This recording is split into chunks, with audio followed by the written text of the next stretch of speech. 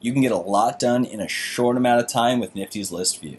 And in this video, we're going to cover not only list view, but we're going to cover bulk select and how to use custom fields as a column in list view. So just to get us up to speed, what we've done here is create a project for this event planning. And we've kind of come in and brain dumped all of our tasks into two key lists. We have our attendees oriented tasks and our location and catering oriented tasks. We also have a milestone in this project, pre-event. So this is going to be everything we need to do leading up to this event. But we can see that the tasks aren't tied to this milestone. So if we complete them, the progress will not be reflected in the project on a milestone level. So let's change that first. I can go task by task and tie these to the milestone, but I'm going to do bulk select. So what I'm going to do is hold down my shift key, and I am going to click the first and last task. And now I have selected all of them. We can see my bulk bar appears. And this is going to give us all of the options we can do. So we have the ability to complete all of these tasks, assign them to a person, change the due date, tie them to a milestone. That's the one we want. We've got archiving and deleting these tasks. So let's just tie these to that pre-event milestone, and we can see all of that populate right here. And all of these tasks are going to automatically pick up the due date of the milestone. But maybe we want some of these tasks to be due a little bit earlier. So I can get rid of all of these tasks selected by either hitting this little minus button next to all the selected tasks, or I can hit my escape key.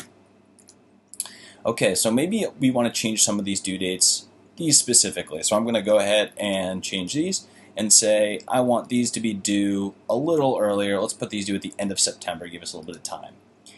And now you see I can actually make these changes in the cell. I don't have to use the action buttons here in the bottom bulk bar. So really whatever works for you, go crazy. Next, I want to select specific tasks here and assign them to specific people. For example, we have design invitations and design the thank you bag. So maybe we want to attach a designer to this.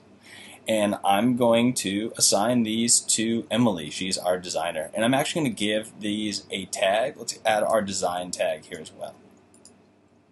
And what I did to do that was I held down my command key here on my Mac.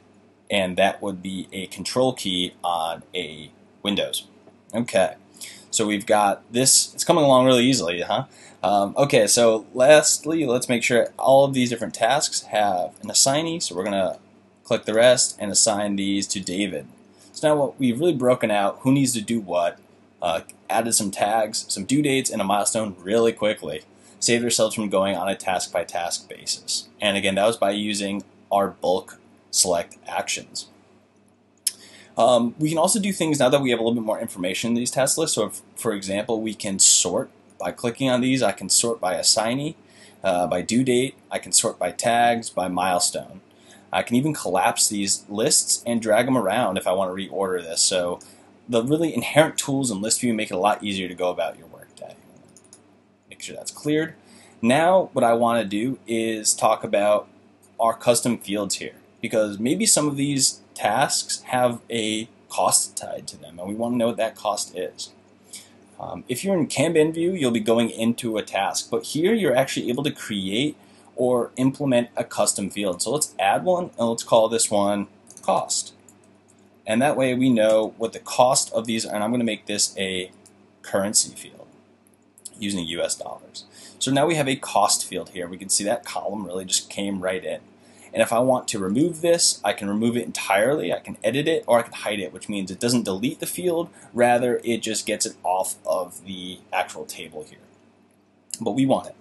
And I want to be able to give certain values here. So I'm going to say the actual invitations, designing the invitations will cost $300, and the thank you bag will cost $500, and the caterer is actually going to ask for a $4,000 deposit. So I can really easily put in these numbers here, and since we are sorting by our custom field, that's why these are floating to the top.